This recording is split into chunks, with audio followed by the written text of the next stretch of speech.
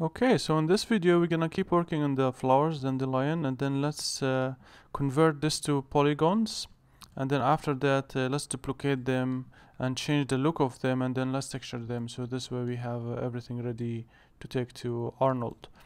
So first let's select the dandelion we are currently on, and and as you can see, if this is black showing, you can go to always the lighting and then change to two-sided lighting.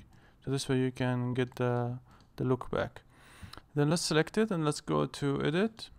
Sorry, let's go modify and then let's go to convert and then paint effects to polygons, and let's reset the settings here. And then make sure on the quad output, let's check that quad output. So this way it will be like quads. Okay, so that's cool. Now we have this group created with the main, which is have all the stems, and then the leaves, which have all these leaves, and then we have the flowers. Okay, so now what we want to do is let's duplicate this multiple times. We're gonna have like another 2 variations. So let's select the group and let's go to edit, duplicate special. Let's reset the settings here, and then let's scroll down and let's click on duplicate input graph. So this way it's gonna duplicate also the stroke of the paint effects, so we can have still have the ability to change it. So let's move it to the side and then let's click on the stroke, and you can see here we still have access to the same settings. So under the seed, let's play around with this number. Maybe something like this looks different. Okay, and then let's duplicate this one more time. Edit, duplicate special, same with the input graph. Then let's move it here, and then let's select the stroke. Let's go to the settings and then let's change it multiple times as well.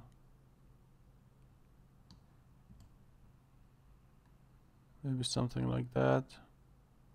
It also looks different. Okay, so we have these 3 flowers now. They all look different than each other. So that's will be nice to have this variation. Okay, so let's move this, and then now the next step is let's start working with the texturing. So this is the leaf that actually came from the paint effects. As you can see, it doesn't look at all like the dandelion leaf, which is this how it looks like. So that's why we changed it, and we're gonna supply with the proper texture. So let's select it again. Let's make sure everything's good here. Let's assign a new material now, AI standard surface. Okay, now this looks much better. Not the hair by accident. Okay, so let's click on color, file, and then let's select the file. Alright, so you can see now this is applied correctly. sRGB is good. And then let's go back to the shader. Let's click on AI, leaf, floor. Okay, and then for the specular, let's tone it down. I don't want it to be like very shiny, and then let's increase the roughness as well. Let's scroll down. We need to go to the geometry so we can apply the opacity. So let's click on it and click on a file and go to the settings, and let's apply the mask. Okay, so the mask is applied, and let's make sure change the color space to raw. Scroll up to raw. Okay, so this is all good here. And then let's go to the settings, and then let's select each of these leaves. Then let's go to the shape node. We need to keep scrolling until we get to this Arnold shape node. And then under Arnold, let's check opaque, select the other one, and then the last one. Okay, so this is good. So now we're basically preparing everything to take it to Arnold.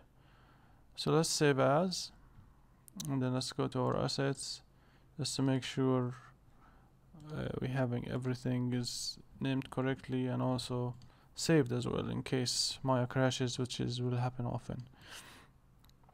Okay, so now everything is good here. Let's check what's Maya give us here, the material for the roots.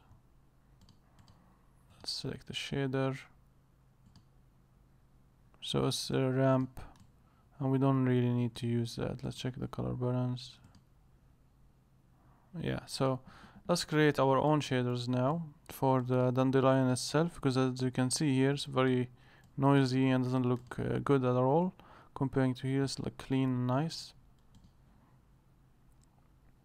So we're gonna do that. Let's go to Photoshop now, and then let's create a small file. Like go new, and then let's create like a 500 by 512 by 512. So it's like half a K because we don't want too high res. And then let's select the green. For the green, for the root, let's select like some nice green color, something like this. And then let's fill it. Let's go to, you can do like shift and delete, and then go to a foreground color, and then we'll fill it. But this doesn't look as good. So if you go to filter, now it's not in the recording, but you go there and then you scroll down to render, and then you click on fibers, and then it's gonna give you this effect. It's gonna look nice, but now it's too intense. Let's start adjusting it. Something like this, like the variance is 2, and click OK. So give you this, but let's undo and then redo this step again, because we want to make sure we don't get dark in the edges. So let's play with these settings even more.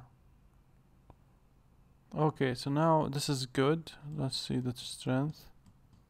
So you can see here, like if you increase the strength, it's gonna make it like more like grass look.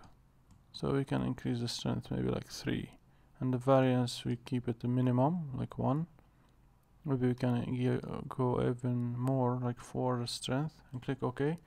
So that looks nice. And then let's double click on it, and let's create another layer and put it underneath it. Let's hide this so we can show you guys. And then it's the same, shift delete, and then same foreground color.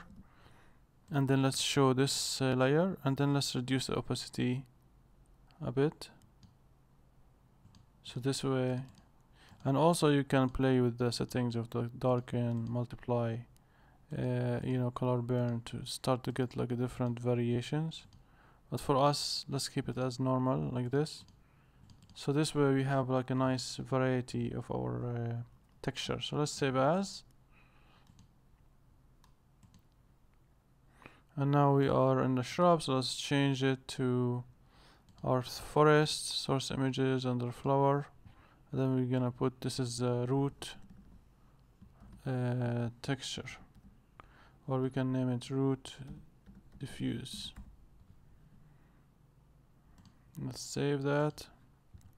Now we're gonna do exactly the same thing for the other colors. So let's take a look at the dandelion here, and you can see nice yellow, sometimes a bit orange. So let's go to Photoshop again, and then let's we can keep using this one. We just need to delete this layer, and then let's change the color to like yellow, something like that, and then same.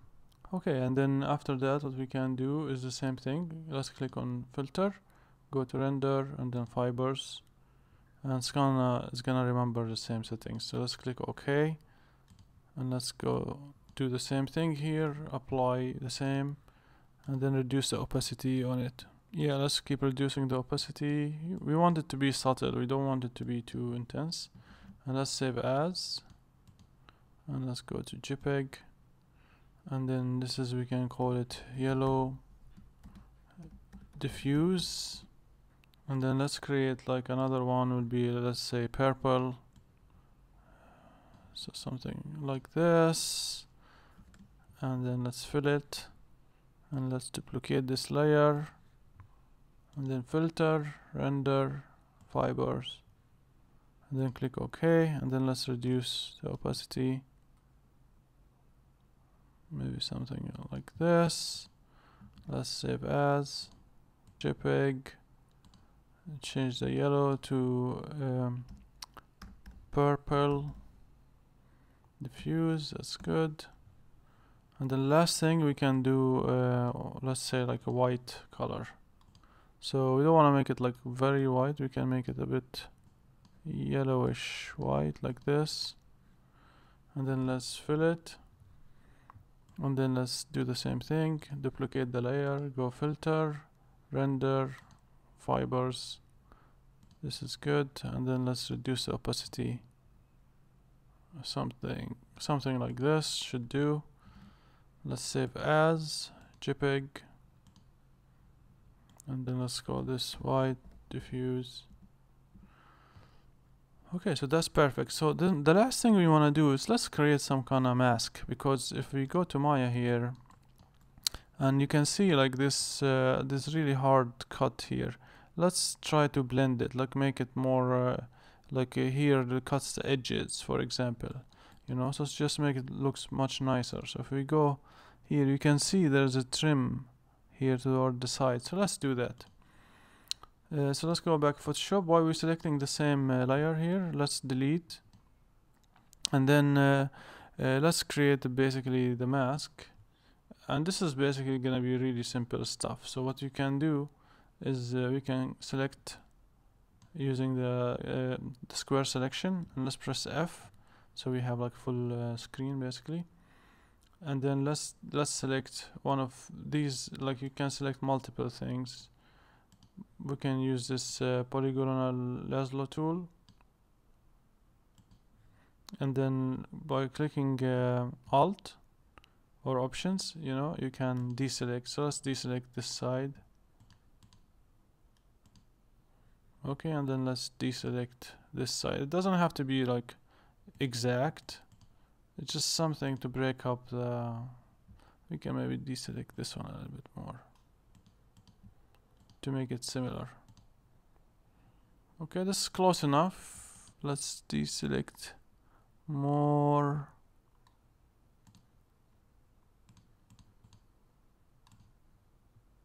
Okay, and then what we can do here is we can create a new layer, and then let's shift delete and then fill it with white. Okay, and then the background layer, we can click shift delete again, and then let's fill this with black.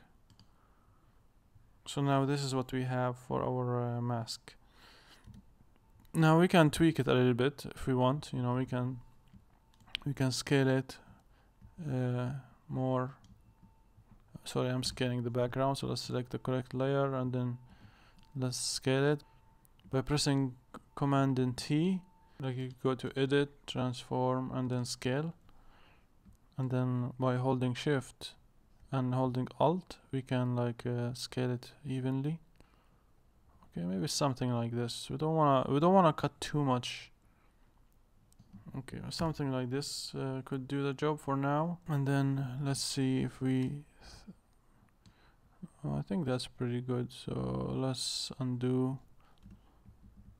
And then let's save as this mask. So let's go to JPEG, and then let's call this a flower mask.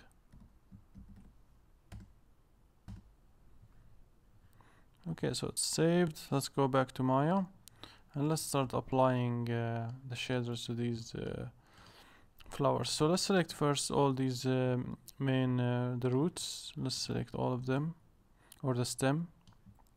And then let's go assign new material, and then let's go to Arnold and AI standard surface. So let's go to the settings, AI standard surface, and then let's call this AI flower root,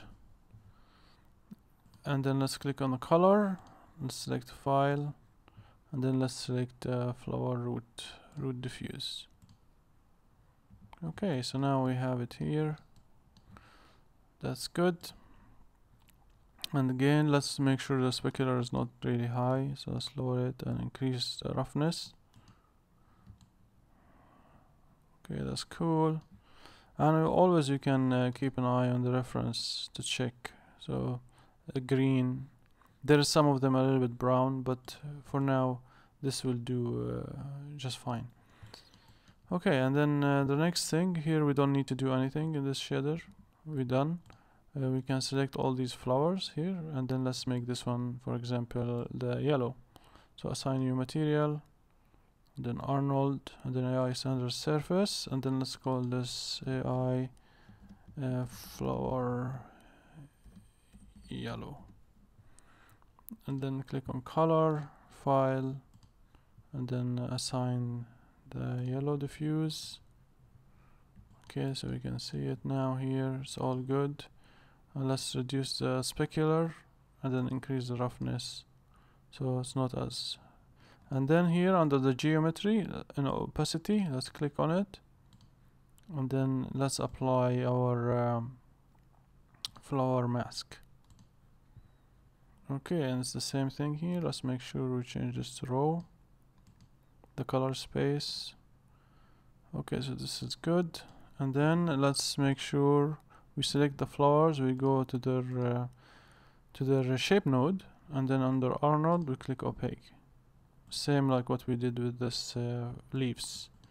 So as you can see here how this gonna cut, so it's gonna look much more realistic and nicer.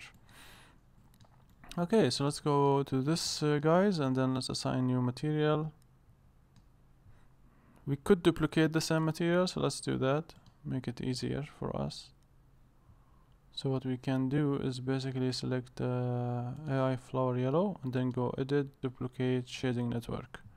So this way it just duplicates everything. So we can change yellow to purple and then reconnect the new maps. This way it will be much faster. And then already the mask is connected, so we're good. So done. So this way much faster. So let's select it. Let's go, let me save just in case, and then assign material, and there you go. And then let's do one last time. So let's hide, let's select the purple, edit, duplicate, shading network, and then let's go to the diffuse, the purple, and then let's change it to the white diffuse, and then let's change the name to white. Okay, last thing is let's select it, and then let's assign material selection. And this way you can see guys, we basically created these flowers and they kinda good to go. So the last thing we wanna do, let's just double check, make sure we uncheck opaque in all of them. So that's good. Then the last thing what we can do is let's select this, and then let's start merging this, combining everything. So mesh, and then combine, and then you can go edit, delete by type, history. So just deletes all the history for it. And let's go to the shape node, make sure opaque is checked. We can do quick testing now with the lights. Let's select this group. Make sure you're selecting the group and you're not selecting just the mesh itself. So let's select the group, and then let's go mesh, combine, and then let's go edit, delete by type, history. So this is done. So 1, 2, and then the last one, go mesh, combine, let's go edit, delete by type, history. Okay, so now we can safely select all these strokes and then delete them without affecting our flowers at all. So this is opaque deselected, opaque that's deselected, and then lastly opaque deselected. So this way we're good. Now what we want to do is let's change the pivot so it's in the correct location.